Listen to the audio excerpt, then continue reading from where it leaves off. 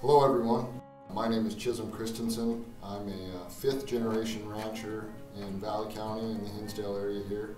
My great-great-grandfather was Harry Rutter, and we're going to share a little story that's a collection of his adventurous life here in the valley, the Milk River Valley, and we'll present Cow Tales. So I hope you enjoy.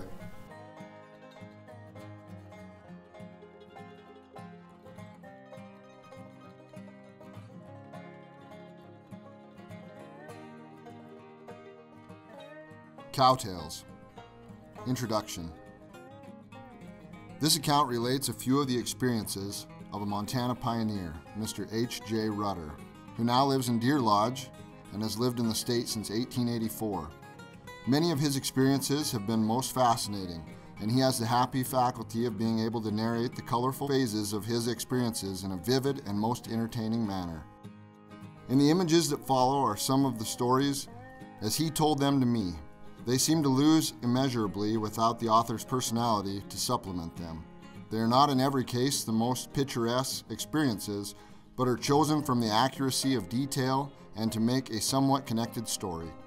The following is a brief sketch of the author's life. Harry J. Rutter was born in Elkhart, Indiana in 1859, of Virginia parentage. In 1877, he went to Texas. In 1884, he came to Montana with a crew that was bringing in a herd of Texas cattle.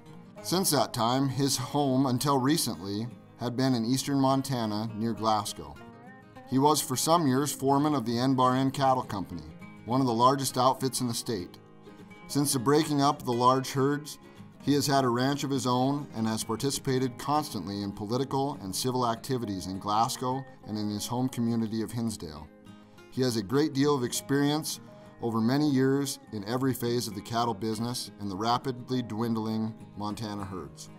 He is still concerned with brands, but his present work is limited to branding an inanimate and much less interesting means of transportation, the automobile. He supervises the making, filing, and mailing of state license plates for automobiles. Inmates of the state penitentiary at Deer Lodge furnish most of the labor for this process, and in his frequent contacts with the workers, Mr. Rutter has occasionally encountered among the convicts a face whose associations, though vague at first, he has linked with some incident of cattle rustling or banditry of early cattle trail and pioneer days. Perhaps more than any other one person I have met since coming to Montana, Mr. Rutter typifies for me the pioneer character with endless energy to surmount difficulties and lovable optimism that has enabled him to enjoy doing it. The Ghost City. The Ghost City, which we visited a few weeks ago, wasn't far from the location of the well-known Virginia City. It is called Old Blackfoot City. We found a pretty live ghost inhabiting it. As we drove up the cluster of old buildings which enthusiastic spectators have hurried to build there on the mountainside, somewhere back in the 60s, the only sign of life was the group of 25 or 30 groundhogs that had been basking in the sun in front of one of the largest and most rickety buildings. With the approach of our car, there was a mad scramble as each of the little animals wanted to get through the same hole in the foundation of the saloon at the same time. Somehow, the silence and the heat waves rising from the old quartz mill and rickety saloon and dance hall suggest ghosts even in broad daylight, and I was beginning to be a little disappointed that there weren't a couple of exploiters left at the mill who might get riled up and show us an old-time gunfight, or that no idler rose from the steps of the saloon to challenge us to a poker game. But I wasn't quite prepared for the surprise in the direction from which it came, and as I heard the movement of the brush, I reached for a gun. It must have been the setting that brought back the instinct to draw, because I hadn't worn a holster for years. Of course, there was no gun to draw, and my breath caught a little in the second that elapsed before a bent and tousled creature emerged from the woods. I looked at my companion, and he looked at me, just as dumbfounded as I felt. A grizzly bear or mountain lion wouldn't have surprised us as much as this half-human-looking creature did. We stared for some time before we actually realized that this was a man, thin and bent and wrinkled, to an extent that is hardly describable, but a human being nonetheless. It was difficult to approach him and harder to talk to him because he didn't speak English. But a long struggle, we found that he was an old Chinaman who claimed to have been there since the gold mining boom of 1862. How an old Chinese cook ever lived through the rise and fall of gold mining camp was more than I could see, and he couldn't do much explaining. He was quite alone in the city and seemed very content in his isolation. Sky Small named him the mayor, and after we had each contributed $1 towards a bribe, we managed to get him to pose for his picture and show us around the place. He was using the best of the log houses for his residence. I'm afraid you wouldn't approve of the mayor's manner of keeping house. In fact, I thought myself that it hadn't wanted to use an old suit of underclothes for a tablecloth, he might have washed it occasionally. He did have a dishcloth, that is, one leg of a pair of overalls served, and he told us in the sign language that he washed his dishes on the first day of spring every year, whether they were dirty or not. He had just cut his hair with a butcher knife a few days before we came. The cut was a little uneven, but not so inferior to some I've paid 4 bits for.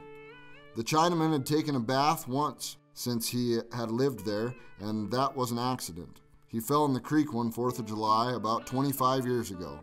It's a shame no one ever taught him to speak English, for you might have heard some real experiences. But I was to tell you some experiences with a Texas trail herd, and here I am, far off on the subject as usual. Cowboying. Well, I can't claim to be born to the saddle, as some cowmen can. My folks were from Virginia, and I came west with relatives after my father had been killed in the war. There's a loss of memory here, for he was born in Elkhart, Indiana, and for the next sentence, HJS, from Ohio, we went to Kansas, where the land grants were generous during the early 70s. Texas Longhorns, range country, gringos, and saddle and spurs were imposing sounding terms to me, as they were the most every adventurous youth of that day. Branding cattle trails across hills and plains, river country, and arid stretches through buffalo grounds. Indian territory and frontier villages across the 2,000-odd miles from Texas to Montana was a boy's ambition, as making trails through the sky is today. My first trip to Texas was in 1877. I was then about 18 and was thrown on my own responsibility. In those days, they could always use men in Texas. I tried to hide my youth, and after a while I found a job with a cattle outfit. I took to life in the saddle like a duck takes to water, and it wasn't any time until I loved the spirited broncs and even the ugly Texas Longhorns. One of my first jobs was with the Adling brothers. They had a ranch on Cow Creek in the Indian Territory, and we drove the stock from there to Whitebone, Texas for shipment. In 1878, I was with Hunter Evans, and Hunter, who supplied beef for the Cheyenne and Comanche Indians at Fort Sill and Fort Reno under contract with the government. After I had been there a couple of years, one of the fellows who was going home to Kansas for a visit persuaded me to go with him. By that time, I had accumulated some money, and besides, I felt a full-fledged cowpuncher and was perhaps thinking of the impression I would make on the folks in Kansas. It was in the early summer of 1879 when we hit the trail north. We packed our bedroll and grub kit light and picked out the best horses we could get. There was no mistaking our profession. Stetsons, ropes, boots, and spurs branded us unmistakably as cowboys. We each had between $100 and $200 apiece in our pockets. With all the enthusiasm of youth, we must have felt pretty cocky at the start, and we probably showed it. But before we ended our trip, we weren't so proud. In fact, we were glad to get there alive without bragging that we were cowpunchers. You see, we didn't know what we were getting into in Kansas. You've heard of the Kansas Jayhawks? Well, this fanaticism had taken hold of some otherwise pretty level-headed old-timers. If there was anything unpopular with these Jays, it was a cowboy. We didn't know when we entered the state that we were about as popular as a rattlesnake. The first time we tried to get something to eat, we found out that they were sincere in their dislike. Our money couldn't buy us food. If some of them would have weakened at the sight of money, there were plenty around to see that they weren't violating any rules and regulations. Towns weren't so close together in those days, and by the time we had gone into the second day without finding any place that would sell us food, our stomachs were empty. And it wasn't so pleasant sitting on a horse. Maybe we could have struggled on, but we were used to giving our horses a square deal and weren't seeing them go hungry any longer. We were on the trail by 4 o'clock the third morning. Hunger kept us from sleeping. It was just starting to get light as we were passing one of those Kansas cornfields, and while one of us watched the road, the other stole into the cornfield and collected enough corn to feed the horses. About the time the horses were getting enough, a cloud of dust that was indicated by the approach of some kind of vehicle appeared down the road, and we were on our way. We traveled slow enough to let the coming wagon overtake us, and we were rather surprised to find a traveling peddler going from town to town as late as the 70s. We held a hope for a minute that this traveler might be educated to all the despicable qualities of a cowboy, but this hope was blasted in a hurry when he tried to buy food from him and were refused point blank. There was no use arguing. All that money and we couldn't buy a slice of bread. The trader was about middle age and had whiskers so long and dusty that when he sneezed it started a windstorm, and the dust that flew completely obscured the surrounding landscape. Otherwise, he wasn't so fierce looking, we thought as we watched him trailed off. We lagged behind to finish feeding the horses and collect a few ears of corn for ourselves. Going along the trail a few minutes later, we thought we saw a smoke line coming up from the bank of a nearby stream. There was nothing to indicate that our trader friend was on the trail ahead of us, and we suspicioned that he had something to do with the faint train of smoke. We decided to do some investigating, but this was safer on foot, so we dismounted and made a careful approach to the bank of the stream. As we came near the little knoll over which the smoke was rising, both Bob and I sniffed the air and gave each other significant glances. Unless our senses were plumb distorted from hunger and fatigue, we were getting a whiff of frying bacon. We quickened our pace. From the top ridge of the knoll, we looked down to the sandy bank below, and there beside a clump of willows was a campfire. Long Whiskers was busy stirring up a mixture that promised to result into pancakes. Bob and I didn't say anything, but we thought plenty. We watched the fire burn up and the first cake sizzle in the bacon fat. Then an added torture. Out came the coffee pot, and the smell of Java mingled with the cakes and bacon. Bob looked at me. "What'll we do?" he whispered. I didn't hesitate. "We are going to eat." We waited a little longer till the stack of cakes looked more imposing. Then I pulled my gun, and with a couple of jumps we were in the camp, and I had our trader friend covered.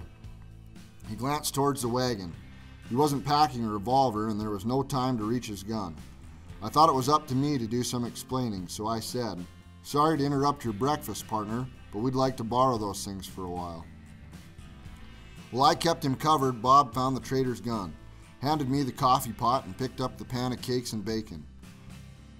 We promised to be back, then we backed out of the camp. A little ways down the stream, we found a place to enjoy our breakfast.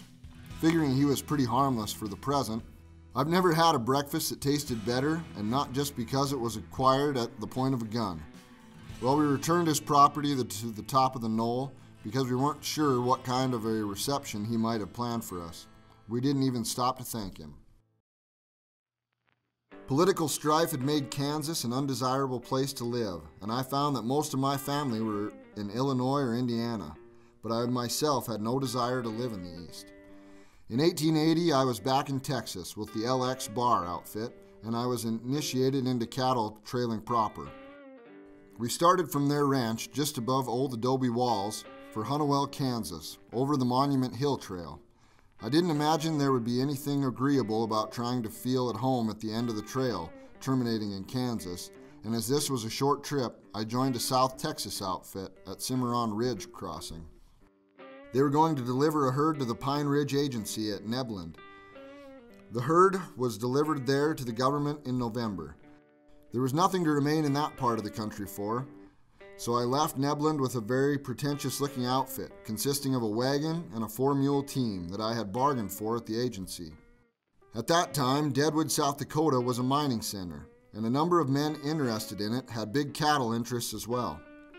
I stayed at Deadwood during the winter, and in the spring I established connections with the Niobra Cattle Company, which finally brought me to Montana. Trailing north.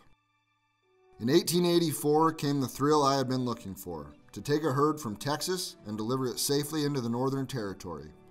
Cattle land in Texas, in spite of the millions of acres of grazing territory, was pretty well taken up by this time, and the cattle that could be bred more easily in Texas could be driven north to grow on the fattening grasses of Montana's lonely acres.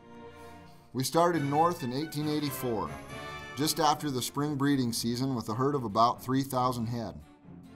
a part of one of the last big cattle drives from Texas.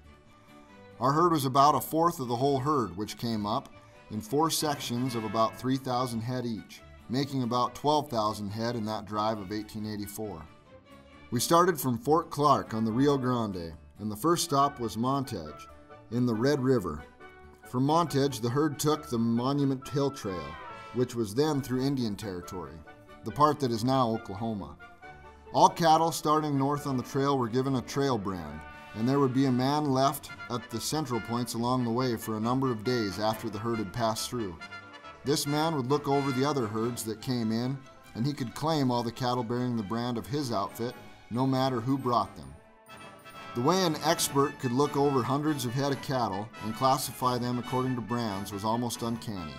Perhaps you've heard of Frank Doby? He's no amateur on brands himself, but he says that Lod Callahan, head inspector for the Texas and SW Cattle Raisers Association at Kansas City stockyards for some time, could tell what brand an animal had on it by tasting the beef. We had a crew of 10 or 12 cowboys to handle 3,000 head. When it was near time to bed down for the night, the point men would lead the herd off the trail. The swing men would allow the cattle leeway, and the herd would start grazing. The trail boss usually had the camp spot picked out hours before it was time to turn off the trail. To be sure of good watering and grazing, I would often lead the herd by as far as 20 miles and cover twice as much territory as when riding herd. Having a watering place spotted, we could judge the rate of speed the herd would have to make. Within about 2 miles of the camp spot, the crew there would throw them off the trail and the cattle started grazing, and by the time the spot was reached, the cattle were full and the leader was ready to lie down. Then the swing men closed in, and sometimes the entire herd would follow the leader and lie down at once. That was a sight to see, a herd of 3,000 stretched out over several acres. But this was unusual. It was generally a slow job to crowd the herd into the bed ground so gradually that they were all given time to lay down. Besides the crew of cowboys and the trail boss, there was the cook and the horse wrangler. The horse wrangler, usually a young boy, looked after the ramada, which might consist of from 5 to 10 horses to the man. Besides this, he was expected to rustle wood for the cook. Getting firewood on the Kansas plains wasn't always easy, but on one occasion at least, our wrangler collected it in a hurry. We were out of Oklahoma Territory and headed for Dodge City, Kansas. The rush to settle Kansas during the days of the slavery dispute had been followed with a depopulation reaction, and a number of little towns that had had from 150 to 200 people were entirely deserted. On this particular night, I remember having seen one of these well-deserted villages not far from the chosen campsite. When the wrangler reported to me that there was no timber to be found for the night's fuel supply, I rode up the knoll with him and pointed out the ghost city. There were 2 irregular rows of dilapidated frame buildings forming a wide street. Through the shadows of the coming twilight, I could make out a huge barrel-like thing that was centered on the town's one street. After looking until my eyes were adjusted to the dark, I made it out to be a rustic old well that really gave character to the spot. The wooden stays that formed the visible frame of the well were still intact, and even the old bucket hung from an arch over the frame. I had almost forgotten our wrangler in picturing the group of languid, contented Southerners that I might have seen around the well smoking and basking in the sun had I passed the spot on any summer afternoon before. My wanderings were brought to an abrupt stop when the object causing my fancies was literally jerked from before my eyes and went bounding down the main street, stirring up a cloud of dust that nearly blotted out the town. Our wrangler was the cause of the commotion. While I was dreaming, he had gone down the knoll, trotted around the edge of the slope, and entered the town at a gallop. Throwing his lasso as he neared the well, he roped the rustic old structure and continued at a gallop. With the lasso rope tied to the saddle horn, he lifted the well structure from its foundation, and it went bounding after him, as he rode out of town in a cloud of dust and disappeared around the knoll to the campsite. I turned my horse and followed him back to camp. He stopped behind the mess wagon, dismounted, and getting the axe, soon had the well housing reduced to a fuel heap. The remaining member of the crew was the cook, and he was a character. His official position, while we were on the trail, was at the helm of the supply wagon. The mess wagon, as we called it, often had to be loaded for as many as 300 miles, and that meant a limited supply of everything and careful vigilance on the part of the cook. For most part, the supplies consisted of coffee, bacon, beans, and flour. The coffee that was carried was unparched coffee, bought in 100-pound containers. Part of the kitchen equipment was a Dutch oven, and the cook used this to roast the coffee as was needed. The oven was really built for service, and even the familiar beans and bacon weren't so bad when they were baked in it. The fire was burned down to bright coals, then the coals were raked out, and the oven was buried in the embers, full of beans and bacon, while the live coals were heaped over it. When the contents were done, the red-hot lid had to be lifted off with long tongs. The cook never had to sound the dinner gong more than once. When we heard the first bang of his big cooking ladle on the dish pan, we were ready to line up, and by the time the echo was dying away, we were ready for beans and bacon. The daily schedule was much the same. At least we tried to make it the same by overcoming the variable elements we met with along the trail as best we could. During the day, I kept far enough ahead of the herd to know where the next watering hole would be. We tried to regulate the speed of the herd so as to bring them on water at noon. Then we grazed them until 2 o'clock. The 2 o'clock threw them back on the trail and would make about 7 miles to some dry ridge where we would set up a dry camp. The number of miles the herd could make in one day depended on the grass and water supply. It was usually between 15 and 20 miles a day. Lack of food or water, strange noises, or prowling animals kept up the constant hazard of a stampede at night, so the night watch was a very important part of the trailman's duty. The first guard went on at 10 o'clock, the second at midnight, the third at 2, and the fourth guard held from 4 until morning. If a member of the crew was responsible, or rather irresponsible, if he had imagination, if he was highly sensitive, or had a depth of emotion, the night guard brought it out and gave him some of the greatest experiences of his life. Ogallala, Nebraska, a central north and south point in the state, was the farthest north a Mexican would come. This town was a dispersion point. From here, the herds that had been following each other on the trail from Texas scattered out like a fan. Some of the cattle were sold for market. Some were sold to local western and northern ranchers. When we started northwest from Ogallala, we felt like we were really serving connections with our native land, and after we had reached Montana and experienced a few months of that terrible winter of 1884 and 85, we began to think the Mexicans knew what they were doing when they turned back from Ogallala. A short time after we hit the trail northwest from this city, I experienced one of the few incidents of human relationships on the trip. Maybe I should do a little explaining first. You see, in the old trail days, the number of head of cattle slaughtered on one trip would make up a good herd now. There might be as many as 1,000 calves born in a good-sized herd on one trip, and slowing up the herd for each one would be out of the question. We couldn't leave them to the wild animals that lurked behind a trail, so the only humane thing to do was to take them from their mothers at birth. But this complicated matters for us. The mother cow would not resign herself to go on without the calf. With every opportunity, she would break from the herd and head back. We met this situation by means of a very modern-sounding process, necking.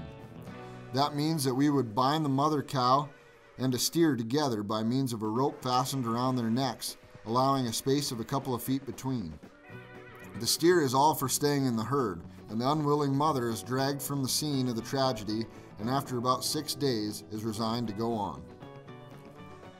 One night the outfit was making camp at the head of Dry Beaver Creek, northwest from Ogallala, and 2 creatures appeared that caused a big disturbance in camps.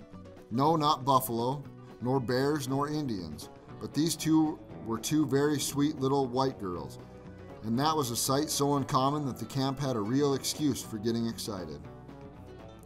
Anyone who had ever learned anything about chivalry dusted off his manners, and the roughest of the lot were at attention when these girls came into camp.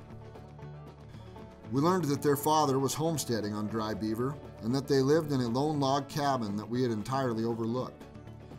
It was rather a blow to find that they weren't in line to be rescued, but the real blow came when they explained their purpose in coming to camp. We were dumbfounded when one of them said they would love to have some fresh milk. The girls just took it for granted that in a herd of that size, milk would be a plentiful object, and that conclusion was quite logical and natural. But to expect to get milk from cows as wild as our Texas trail herd was a terrifying idea to this bunch of trail hands who wouldn't have tackled milking a family pet, let alone these wild creatures. The expressions on the men's faces showed reactions to this absurd request, but there were none of them favorable. Disgust, disappointment, wonder, and amusement. No one showed much inclination of ever considering complying with it. The disillusionment of the girls was no less evident. If they had had any experience with cowboys before, they must have thought that this was just a dumber bunch than usual. When I saw the embarrassment that our hesitation was causing the girls, I felt ashamed for all of us. I didn't know anything about milking cows myself, but something in me said I couldn't let the girls think that because we were cowboys and seldom had a chance to associate with women, we didn't know how to treat them. I explained to them that these cows were never milked, but that when the herd was bedded down, I would do my best to get some milk. There were several cows that had to be necked that night, and I made up my mind to make an attempt at any cost to get the milk. Kitchen utensils were at a premium, as were any manufactured articles in the wilderness. I dreaded tackling the cows for milk. Finally, I managed to get a hold of an old lard pail, and I took it with me as we rode out to the herd. The boys looked at me sideways, and I wasn't flattered at the implications in their glances. I could feel Jed's eyes. Plumb local, he was thinking. We hog-tied and threw the cows and steers to be necked, then tied them together. This didn't help the animals' dispositions. The fellows were pretty decent about roping the cow for me. I knew they were interested in my efforts, and I knew that at some distance the girls were staring wide-eyed at this unique demonstration of milking a cow. It would have been a bad influence on the animal for me to show nervousness, and I went to it like I knew all about milking. I don't know what happened, but I got what I wanted, though lots of it was wasted on the prairie before I managed to hit the lard pail. When I had the pail full, I was pretty warm. I hurried to get away from the vicinity of the cows before she got really unfriendly. It had been such a trifling matter to make such a fuss about, I hardly knew quite how to act. I felt the surge of satisfaction that came from knowing I had so easily accomplished what was to the others beyond possibility, or at least was below their dignity to attempt in public. I realized that all eyes in camp were focused on me, and an impulse to finish the act with a flourish swept over me as I approached my horse. If I had been acting according to reason, I would have noticed the attitude of my horse and have taken precautions. But just then I was primarily concerned with the figure I was cutting, and if I saw the distended nostrils and wild eyes of the horse I was about to mount, they didn't register. Taking hold of the pommel of the saddle, I held the lard pail in my right hand as I swung into the saddle. I cleared the horse's flanks with a wide swing of my right arm and fell into the saddle with a bow befitting a circus performer. The milk pail fell into place at my side with the contents almost intact. But the difference between almost and all, in this case, was immense. The few splashes of milk that lapsed over onto the horse was all that he needed to set off his already high pitch of excitement. He was off like he had been given pointed spurs, and I came out of my reverie with a jolt that lifted me several feet in the air. I came down again on the saddle and concentrated on holding the milk pail right side up. With each bound of the horse, the milk splashed higher, and with each splash, the horse was aggravated again. As a general rule, I ride with my horse, but this time I was every place he wasn't. With a particularly violent leap, he sent the milk pail and me flying into space. I lived, but right at the time, I wouldn't have cared if I didn't. I couldn't really tell you how many different things I was concerned about when I came to, but the first thing I concentrated on was the empty milk pail. You think a bunch of college fellows can give you a razz? Well, you haven't had experience with cowboys. I gritted my teeth and tried not to listen to what they were saying, picked up the empty lard pail, walked back to the herd, and managed to get another pail of milk. Things don't bother me usually, but I must have been the picture of embarrassment when I walked that gauntlet of railing cowboys to hand the pail to those girls. That night as we sat around the campfire, there were plenty of wisecracks circulating about Knights of the Floating Milk Pail, our mounted milkmaid, and the dairy hero, and worse. I was smiling in spite of my aches, but the source of amusement wasn't the wisecracking I was trying not to hear as I looked into the fire and saw the understanding faces of the two sisters. And I was hearing again the shorter girl say after she thanked me for the milk, "Don't mind what these men say. I'm sorry and I hope you're not hurt." The trail into Montana led through Fort Keogh and Miles City, and from here we headed for the mouth of the Musselshell River on the bank of the Missouri. Our section was the first of the big herd to take advantage of the northern pastures. We made our camp about the 1st of November. Buffalo. The last of the big herds of buffalo had been killed off in this territory in 1881 and 1882. It seems remarkable at first thought that the great herds which grazed over thousands of acres of Montana grasslands in the 70s should be reduced to a few scattered groups of lone specimens by the 80s. But it is not so much a matter of wonder when you are acquainted with the manner of buffalo hunting in the 70s. It was a very profitable commercial affair, and the methods used were most efficient. Take the partnership of Carpenter and Grebson, for instance. They would establish their camp in a thickly populated buffalo country. The partners were the killers, and they would hire a crew of about 12 men as professional skinners. Having established themselves in a buffalo area, the two leaders scouted until they located a herd on a big flat. If the wind was from the east, the killers would work around to the west side of the herd. Equipped with rest sticks, heavy guns, and ammunition, the men would dismount a mile from the buffalo and approach with extreme caution to a point where they might be visible to the animals. From here, perhaps 500 yards, they would crawl on their stomachs to within 150 or 200 yards of the edge of the herd. Here they would set up their rest sticks. These consisted of 2 sticks crossed about 2/3 of the way up and bound together at this point with a buffalo thong. When they set up in the ground, the rest sticks formed a rest for the heavy guns and ensured steady aim. The gun rest was very essential for the steadiest shot when you consider that they often waited a half an hour for the shot they wanted. If you know the habits of buffalo, you understand why the men had to be sure of their shots. If the first failed to kill a buffalo but wounded him, he would start a deafening bellow and start running. That was the cue for the rest of the herd, and they would be off at a gallop, and the hunting for that day would be over. For these experts, there wasn't much danger at the first crack off the barrel, not being a dead shot. If the first shot broke the buffalo's neck or back or pierced his heart, he would fall without a struggle, and other animals at the scent of blood would mill around the dead one in confusion. The rest of the marksman task was simple. If the herd was a large one, the killers might shoot down 200 animals before the herd was broken up. If the herd consisted of from 25 to 150, the hunters would probably drop them all on the spot in one. When the slaughter was finished, the killers moved on to locate another herd. The paid skinners went to work on the dead herd, and there was no time lost. The only meat used from all this accumulation of flesh was the tongues and humps. The hunting party used the humps, and the tongues were shipped to the eastern markets. The skinners carried a sack of pegs, and after skinning a buffalo, they turned the hide flesh side up in the sun, pegged it down, and allowed it to dry. In a month's hunt, these men would amass 1,000 buffalo hides. The hides were piled on a hay rack and taken to the head camp, which would probably be on the Missouri River, and from here they were shipped down the Missouri and Mississippi to St. Louis or New Orleans and sold at a good profit. The buffalo bones left to bleach on the plains were often gathered sometime later by the breeds of the locality. While we were exploring for a campsite in '84, I was investigating in the 7 Blackfoot area.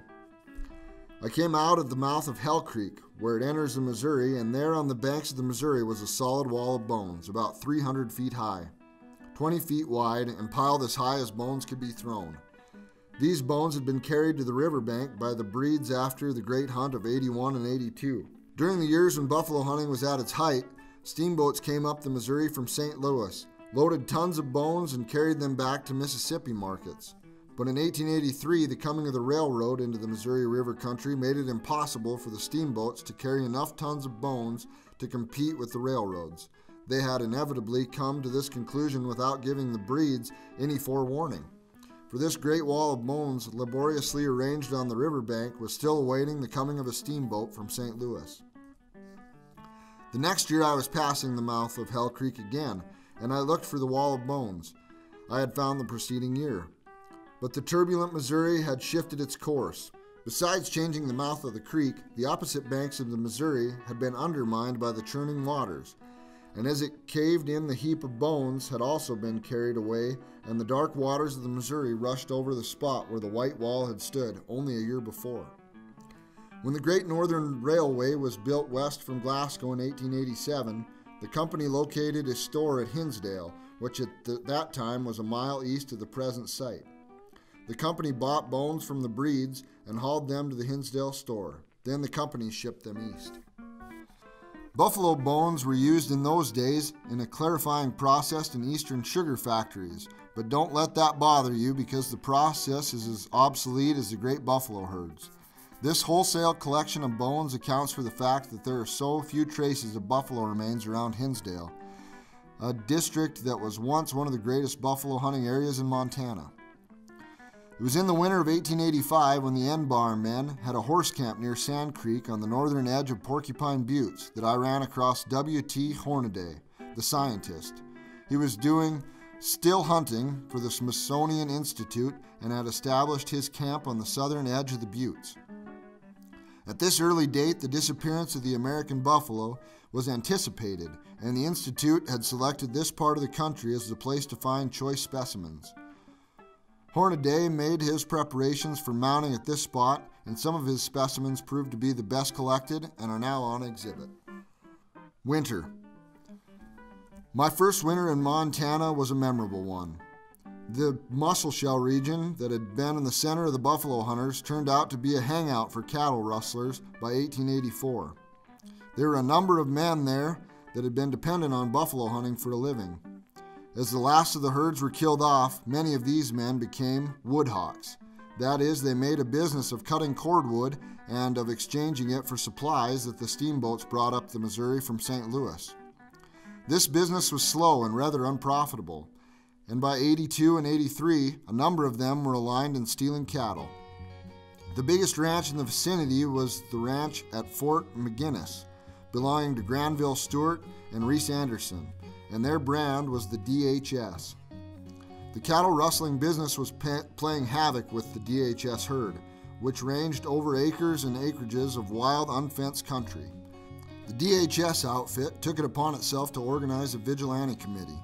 This committee was headed by Flopping Bill, an old buffalo hunter and experienced woodsman who had obtained his sobriquet through a trick he had of turning his double-bladed axe over in the air after every stroke. The work of the Vigilante Committee was rapid and thorough. During the spring and summer of 1883, they hanged or shot 23 men on the banks of the Missouri near the head of the Musselshell. Among the victims were the Downey brothers, who had been running a store and a big supply station at the fork of the Missouri and the Musselshell.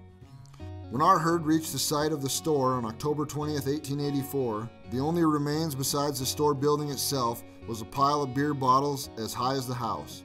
I don't know how many boxes of cartridges were used polishing off marksmanship by tossing the beer bottles into the Missouri and shooting off the neck just as one appeared on the surface of the water. Evidently, there was not too much Irish blood in this group of cowboys. At least the ghosts of the Downey brothers did not haunt them. Camp was set with the old Downsy store building as headquarters. The men set to work immediately to cut cottonwood logs and build corrals at the mouth of Large Polk Creek, a mile up the Musselshell. Johnny Burgess, the manager of Nevman's outfit, had a brand legally registered, and the work of branding was begun. By the time the fall work was done, the winter had set in. I've been in Montana 40 years or more now, and I haven't known a colder winter than that of the 1884.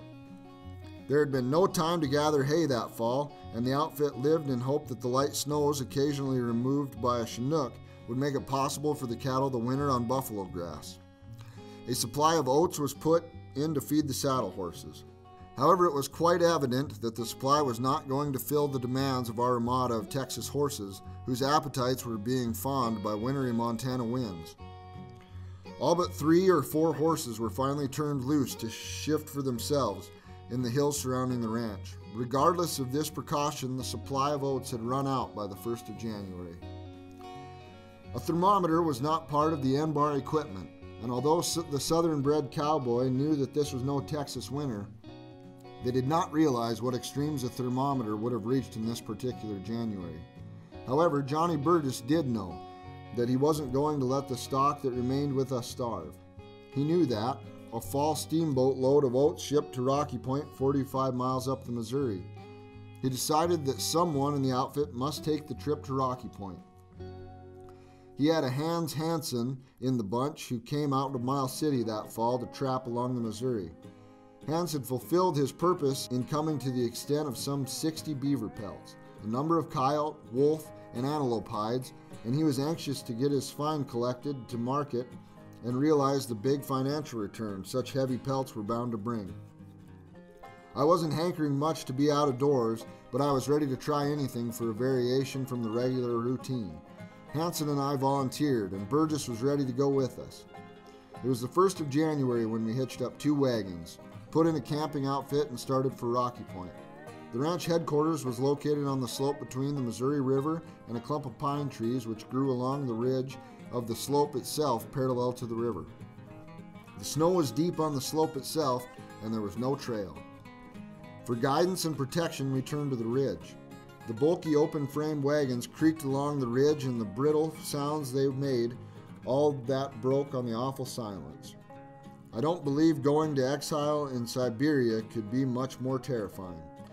At the close of the first day, we pulled off the ridge into the wide-bottomed sag full of pines. We were desperately cold, and with unusual speed, we managed to collect a pile of pine logs. We piled about 15 up in the clearing in record time and started a fire in the center of the pile. And as log burned through the center, we would throw the 2 ends into the fire and keep our fire renewed.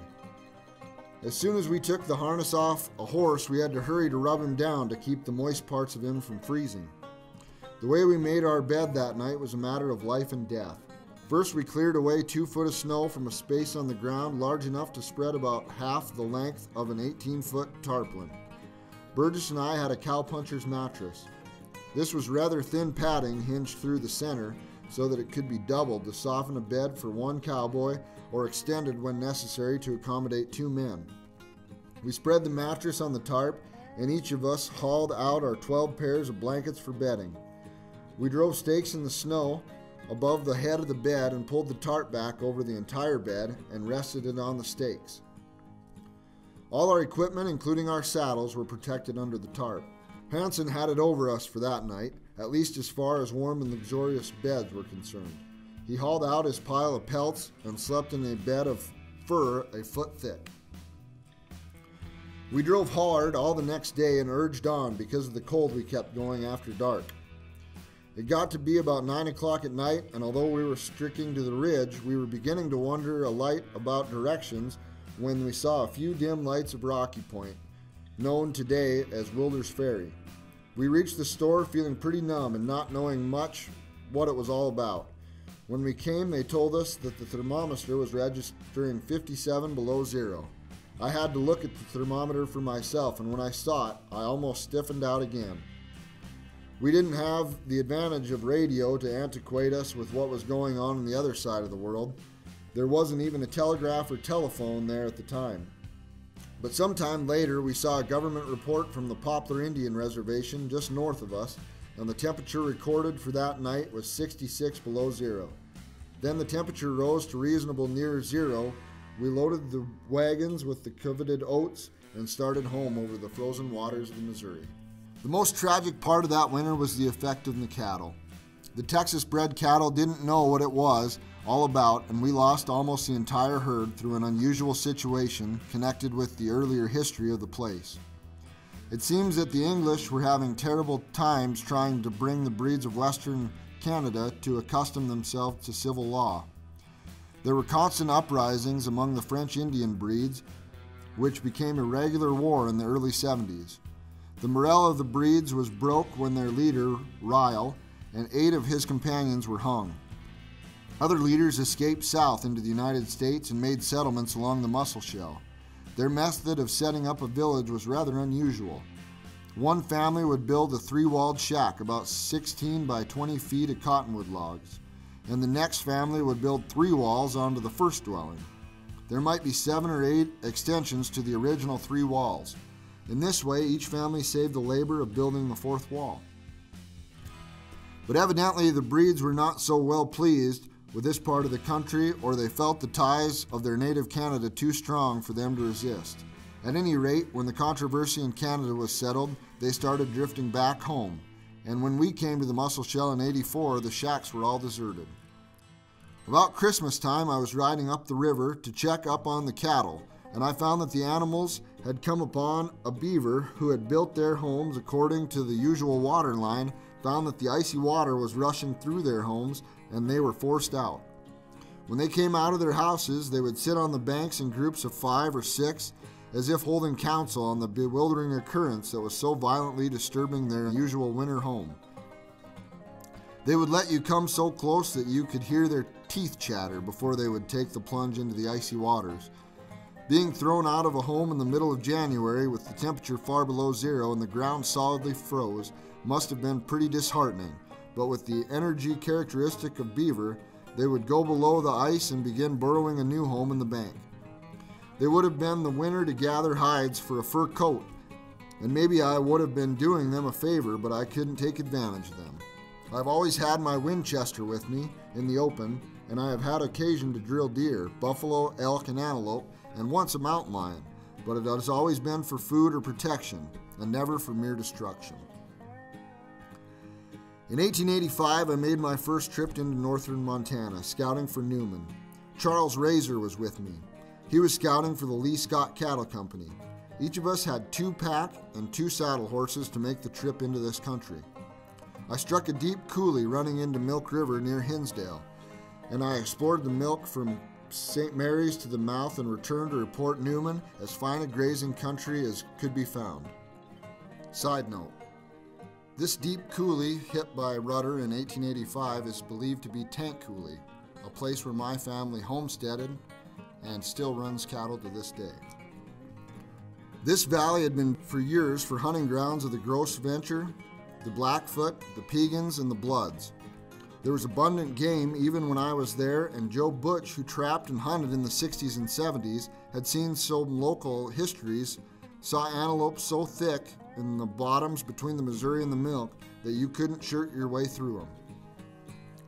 He and a trapper by name of Hammond had wolves piled up by the hundreds one winter, waiting to skin them in the spring and ship them up the Missouri. But the Indians got rather familiar, and the hunters moved on to the fort. There were no Indian uprisings after 1876, and when I went through in '85, the Indians were on the reservation. The Great Northern was just building in Dakota, and Milk River Valley was a wilderness. I went back and reported to Newman the rich grazing lands as I had ever gone over. The next winter, we were located about 110 miles from Miles City, without even a stagecoach to come within 70 miles with the mail. About every 2 weeks, someone went for mail, that is, when the weather permitted. It was a distance of about 90 miles on horseback, sometimes with no returns. I've seen the trip made to Miles City, 110 miles in one day with one horse, and the same horse carried me back over the distance the next day. We didn't often get to Miles City, but when we did, the town certainly knew we were there. There was a singing cowboy in our outfit who went by the nickname of Teddy Blue. That was all I ever heard him called, although his name was Abbott. He spent most of his evenings making up words and tunes and putting them together. On one of the trips to Miles City, after being isolated on the ranch for months, Teddy Blue was feeling especially enthusiastic about his entertaining abilities, and he decided to give the town folks a treat. He went up to the theater of the village and told the proprietor that he had a song he'd like to sing for the folks. The proprietor hesitated, but for some reason he didn't voice an objection. "All right," he said.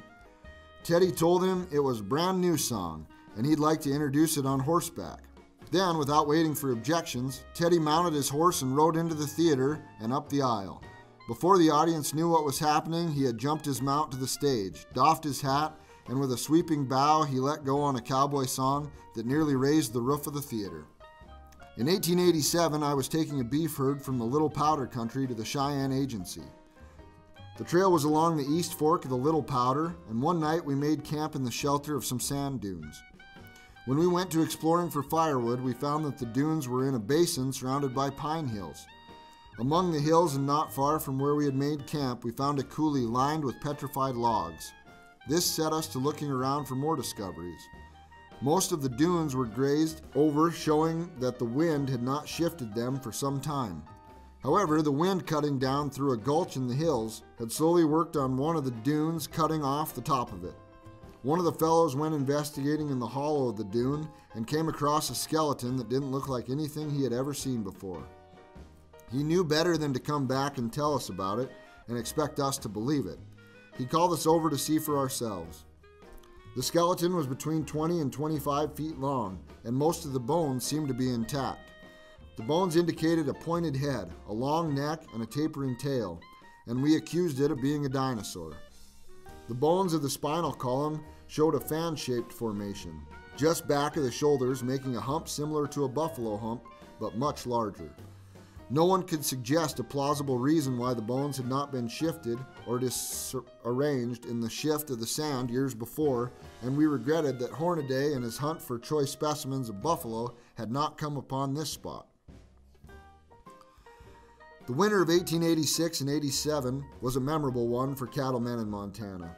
It was not so cold as it had been in 85, but there was more snow and the cattle couldn't find feed. Big cattle companies who had brought thousands of head of Texas cattle into Montana the preceding summer found themselves facing bankruptcy the next spring. In some cases, whole herds were wiped out. Newman's herd had been reduced from about 60,000 head to a little better than 9,000 by the ravaging winter and sold out to Tommy Cruz, a Helena banker and well-known stock and sheepman of Fergus County. In 1889, Nideringus brothers put about 30,000 head on a ranch in Valley County on Rock Creek, in the country I had been through a few years before, and I went to work for them as a range foreman on that ranch. That time, the Homeland and Cattle Company, as the Nideringus brothers outfit was called, was one of the largest in this part of the country. There must have been 80,000 head in their grazing territory that extended from Missouri to Canada, east to Dakota, and west to the head of the Muscle Shell, bearing the N-Bar N brand. They were almost as well known for their unusually large stock of horses. At one time, we collected all the horses we could round up to be broken. It was a big job, but breaking horses was my long suit. And when we had finished, the boss must have been satisfied with the result. Anyhow, he gave me 15 of the choice animals of the bunch. In 1891, I got back on the trail again, this time for a trail boss for a crew that took 1,600 head of horses into the cattle country near Windor, Wyoming, and brought back 30,000 head of cattle. To me, Milk River Valley country has always been an ideal range country, and always will be. The wide stretch of open range area and the quality of the soil, combined with the climatic conditions, was producing ideal feed for thousands of buffalo, which grazed over the country before the days of the big killings. That region today, with its 40,000 acres and the irrigation project underway, is well known for the famous blue joint hay, as good a cattle feed as can be found and commands a high price any time. But for grain production, well, I'm just a biased old cattleman, and anything I say won't bring back the long-legged, vari-colored, untamed longhorns that we brought into the valley to supplant the buffalo. There were a number of reasons for the rather sudden disappearance of the big herds from this part of Montana. One of the main factors, I do believe, was this part of the country was the last of Montana's grazing area to be taken up as cow country. Our herds in '84 were about the last of the big herds out of Texas and the first into the Milk River Valley area. By the time the business was well established, the price of beef was going down, and some of the stockmen were overly anxious to sell. Then our outfit by '95 was becoming pretty corrupt. A group of men from Texas came into control of our outfit. There was Steve Roop, who came to the Big Dry in '85 with a herd of Texas cattle. At that time, he went by the name of Harry Arnold because he had been mixed up in a killing scrape in Texas. In '86 or '87, he went back to Texas to stand trial. Some uncle with money to back him managed to get Steve out of it. The next year, Steve and a group of associates came up into our country with some Texas cattle. They landed jobs with our outfit and stayed. Some of his colleagues were Broom, Coffer, and Jim Sneerly, and there seemed to be no way of telling what men were in cahoots with Bill Hardy and the big cattle rustler of that era. But though the law couldn't reach them, they managed to thin out their number by the survival of the fittest process. Jim Sneerly's boy, just a kid at the time, went to the Dakotas with Hardy to sell a bunch of horses that the rustlers had taken from Valley County stockmen. After the horses had been sold, Hardy and young Sneerly got into an argument about the division of the money, and Hardy shot the boy. Besides rustlers and the low price of cattle, there was an immigration from Minnesota and Dakota of foreigners in search of agricultural lands, a movement which encouraged the former settlers also to try grain farming. The final breakup of the Niederingus Company came in 1897 and was a rather inglorious finish. The manager, Loss Blackburn, I believe allowed himself to be roped in on an ingenious plan contract with the West Cattle Company of McNamara and Marlowe. The contract specified that the Rock Creek Company was to supply 6,000 head of beef in the spring of '97 to McNamara and Marlowe. The cattle were to be loaded at Oswego, and the western buyers were to pay the cost of shipping to Big Sandy. But the catch clause in the contract was this: for every head under 6,000 that Blackburn failed to furnish, he was to pay a forfeit of $20. It was a ridiculous situation, but it never occurred to Blackburn that he couldn't collect 6,000 head of cattle from the thousands of acres in his territory after the range had been so recently stocked with 30,000 head. But when spring came, the outfit hunted every coulee and shrub and managed to gather just 2,400 head to ship. McNamara and Marlowe, instead of paying the freight, left it to be collected from the Eastern Cattle Company, because, as their contract showed, that company, after shipping about 2,500 head of cattle, still owed them $20 apiece for every additional head up to 6,000 that they failed to furnish.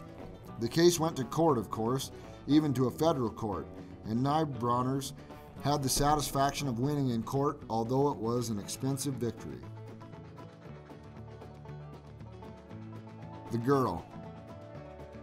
I was sorry to have the company go out in this way after my years of connection with it, but there was something on my mind at that time that was more important to me than any business in the country. I was making plans for a home, and I was anxious to be independent. I filed a homestead in a desirable section of Rock Creek in '97, and I already had part interest in a horse ranch, which was paying well because of the increased demand for broke horses in the newly settled agricultural areas of Dakota and Montana. It was not difficult to accumulate a respectable stock of cattle, and I filed the brand AW on the left shoulder, called the Lazy EA. In 1893, I complicated things further by accepting the appointment to the office of Deputy Sheriff under Skye Small at Glasgow. With the county still alive with cattle thieves and a nest of train robbers, that job was a lively and absorbing affair, and it kept me worried. Not over it, but because it kept me so busy I was afraid of losing out on other projects I was interested in and getting a home.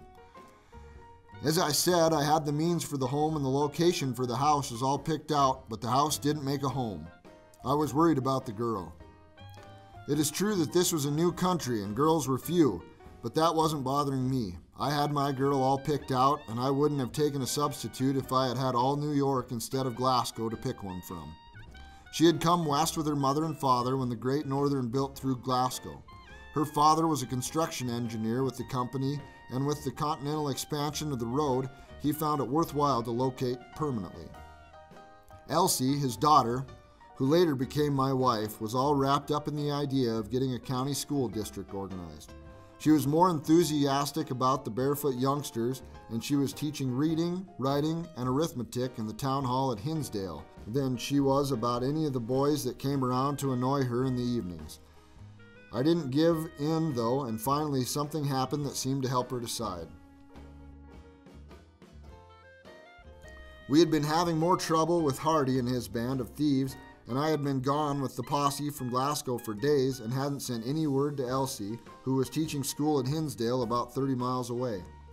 When I finally came in from the trail, I reported at Glasgow and was tired after several days in the saddle, and nights too, but I didn't unsaddle. I kept on going until I reached Hinsdale early in the evening. This was one time I was really relieved to get out of the saddle. I tried to brush up a little, then I went to call on Elsie, only to be told she had gone to a dance at Saco that evening. Saco was 14 miles away, but I wasn't in the frame of mind to hesitate. I jumped right back into the saddle and was on the trail again as fast as the poor horse could travel. That was the longest 14 miles I've ever covered in the saddle. I got there before the dance was over, and this time I didn't wait to brush off. I went right to the dance hall and found the Hinsdale crowd. There wasn't any use to talk to Elsie. I settled in with her escort, and in a little while she was apologizing for having a broken axle on his wagon. I offered to take her home and did so a little while later in the same wagon she had come in. The rest of the crowd made plenty of insinuations, but Elsie didn't say much, whatever she thought. Anyway, before the next dance, we were engaged, and that summer of 1899 we were married. After that, I could concentrate with better peace of mind on ridding the locality of the lawless class. They were holding us hostage from becoming civilized. Hardy wasn't jailed until 1903. He was one of the last big ringleaders. We had him in the death cell to be hung for a whole series of crimes when he made his last break for life, and that almost ended mine. But the story of how he schemed with 4 others to get Harry Cosner, the sheriff, and probably myself, and how we trailed them to the hills and won, is a story in itself. We'll leave that for later.